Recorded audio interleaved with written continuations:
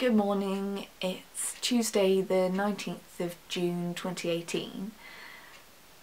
I have had a bit of a lazy morning this morning. I've been doing so much stuff, I've been out of the house a lot, and there's only so long I can manage leaving the house every day before I just crash. So I'm trying to conserve energy because I've got something to do today. And I've just been watching these old James Randi documentaries where he debunks psychics and stuff. I just find it really entertaining. And so today I've got a meeting with my social worker and a woman from a sort of service that the government provides or supplies money for called EN-ablement. And I'm a bit nervous because I had so many issues with that other service that I had going way back to the beginning of this year in January and February, where they just kept reporting for some reason that they hadn't done anything to help me, even though they blatantly had. And I started getting really paranoid and upset by it and going through and checking their notes and seeing how many times they failed to record things properly or just outright lied in them, and ended up making complaints. And obviously I got nowhere because they said that, well, they said our ladies wouldn't lie, so you must be wrong. Anyway, that was that, and that's still hanging over my head a bit because the social worker says that since all those reports have been made, it would stop me getting funding for a carer or even, you know, just a few hours a week of care, because they would say that EN-ablement says you don't need any help, you know, even though anybody that knows me, anybody that's spent more than a day or two with me in real life, or anyone that watches my video logs, knows that my life is an absolute mess. Things are constantly going wrong. I can't even manage to eat my meals and take my medication and stay awake. And if I leave the house I often get lost and confused, and I have huge gaps in my memory and I don't know what I've been doing or can't remember days at a time, like they just weren't there. Obviously my worries with this new EN-ablement, which happens to have almost an identical name to the previous service I had a problem with, which was re-ablement. EN-ablement, re-ablement, they need to think of different names. Names that sound different. It's just confusing. Anyway,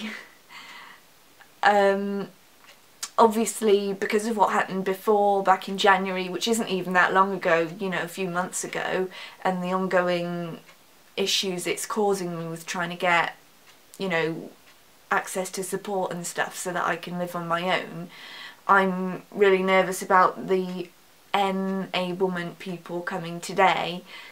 I'm hoping, really hoping, that they'll just be able to help me figure out some ways of setting things up so that it doesn't go wrong. I mean, I've tried and tried and tried, but sometimes you get to the point where you've done all you can and you just can't help yourself on your own anymore, especially when your brain quite often feels a bit muddled. Hello, I'm back. So my social worker turned up, and not only that, but she came 20 minutes early, which meant we had a nice chance to catch up and have a chat about how things have been going for me.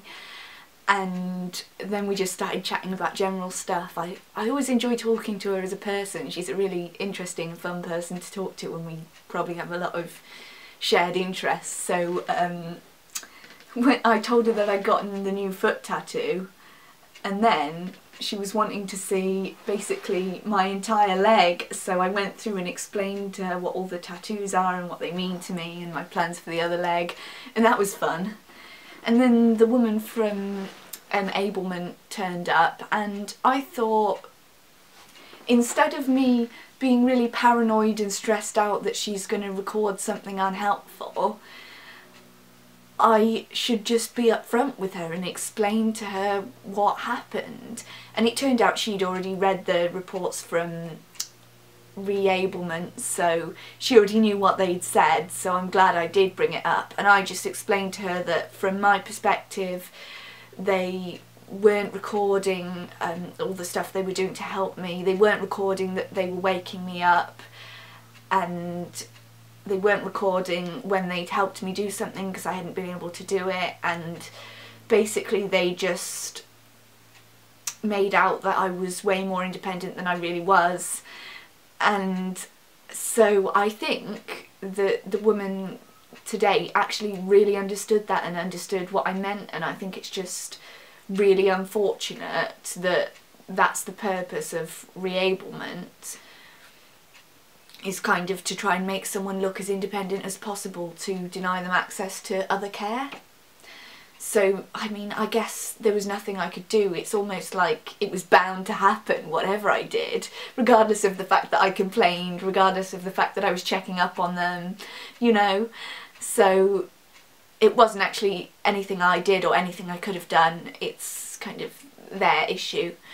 Anyway, the new EN-ablement sounds really helpful. I tried to explain my whole life story to her, and that is very difficult.